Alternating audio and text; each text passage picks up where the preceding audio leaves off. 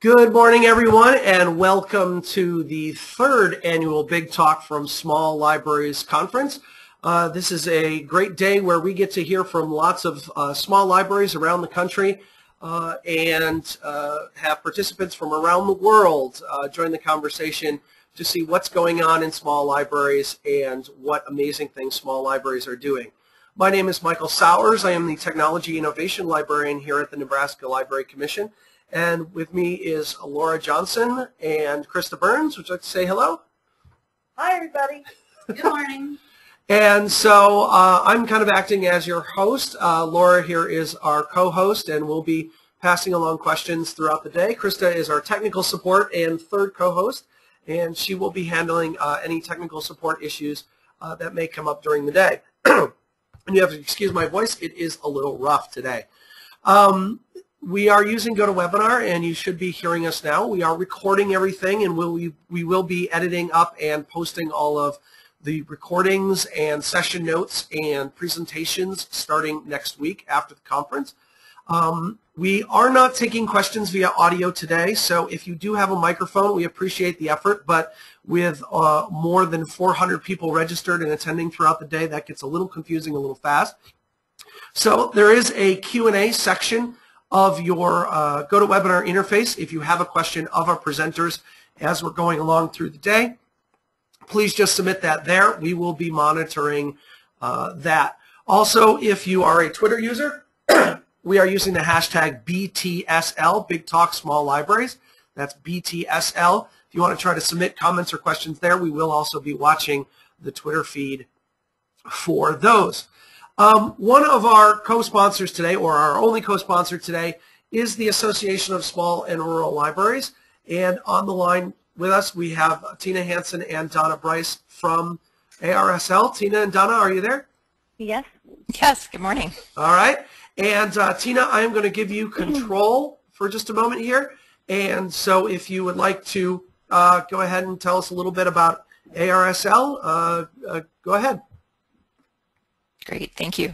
Well, good morning, everyone, and welcome to Big Talk from Small Libraries, which is produced by the Nebraska Library Commission and co-sponsored by ARSL. My name is Tina Hansen, and I'm the current president of the Association for Rural and Small Libraries. With me today to talk briefly about ARSL are Donna Bryce, our vice president, president-elect, and having technical difficulties, unfortunately, is Carolyn Peterson, chair of our 2014 conference. So I'll try to cover for her slides. Our introduction to ARSL this morning will be offered through a new presentation style called Picha Kucha. In PK presentation, there are 20 slides, very visual, with only 20 seconds of narration per slide. The term Pikachuka comes from the Chinese word for chit-chat. We would like to thank the Nebraska Library Commission and the organizers of Big Talk for allowing us to talk a little bit about our organization. First established in 1982, ARSL's home base was at Clarion University in Pennsylvania until 2007 when it became an independent organization with an expanded board and committee structure. Our first conference as an independent organization took place in Sacramento, California in 2008. Since then, a concerted effort has been made to move the conference around the country each year. Our board represents a wide range of locations all across the country. Additionally, we include individuals who are involved in various aspects of library work, from frontline small library directors to consultants, library support organizations, and state library staff. This allows us to tap into expertise in all sorts of subjects and to offer that expertise to our members. Our members frequently tell us that it is like coming home when they find our organization. Just like Big Talk, we are here to support small libraries. We are frequently asked, how small do I have to be to become a member? Our answer is, if you think you are small or rural, you probably are. Our website, arsl.info, is full of great resources for folks in small rural libraries. You can learn not only about the organization and our popular annual conference, but also access news about our featured members' libraries. Right now, the Dickinson County, Iowa libraries are featured. You may also come here to print or order our brochure or search our newest feature, a listing of library jobs in small rural communities. Our board meetings are open to our members, and we encourage participation by the membership. The board meets every other month, and the various board committees meet in the off months. Members are sent an invitation to participate in board meetings via our listserv, and it's important to remember that we're a working board, and our members spend a number of hours of their own time working hard to make ARSL the best it can be. The ARSL board is made up of practicing librarians from small libraries or those who serve small libraries. Every board member is a volunteer who puts in countless hours on behalf of the association. The board spends 2 days working on planning for the future when we meet face-to-face every year at our annual conference. Probably the thing we hear the most when we ask people what they like best about ARSL is the warm, welcoming nature of our members. This is a group of people who are all about doing what it takes to serve their communities, no matter the obstacles. Relevant ideas are shared and lasting friendships are formed, not only at our annual conference, but also on our listserv. One of the best ways for you to find out what ARSL is all about is to join us and become a volunteer. Volunteers can help in a number of ways, including participating in committee work, representing ARSL at local and state gatherings, and being a part of our conference. Our website has information on volunteering, but you have to become a member to join the fun. You won't find a better deal anywhere for your membership dollars. We understand small budgets and have chosen our fees to fit your budget. Our rates start at just $9 per year. You will receive an online newsletter, access to our listserv, and a discount for the annual conference.